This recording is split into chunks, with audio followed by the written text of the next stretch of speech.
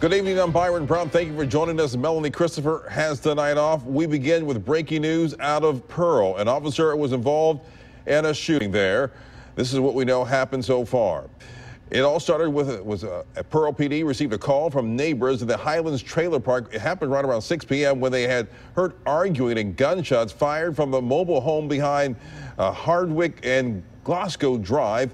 When they arrived, they tell us that the man opened fire on the officer, striking his vehicle and other homes. Well, the officer returned fire, hitting the suspect several times before going down. He had to be taken to UMMC where he's in critical condition, though his identity is not released at this time. We are told the man was young but had no prior history like this with authorities. The woman involved, we're told, is not hurt, but many are still stunned to see this happen in Highlands Trailer Park.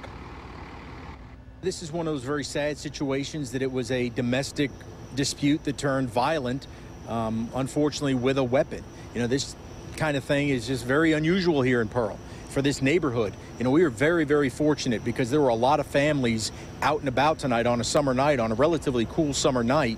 There were kids out playing basketball. There were people just hanging out outside on a Friday evening. And then all the gunfire was flying around. We're very lucky that nobody else was injured.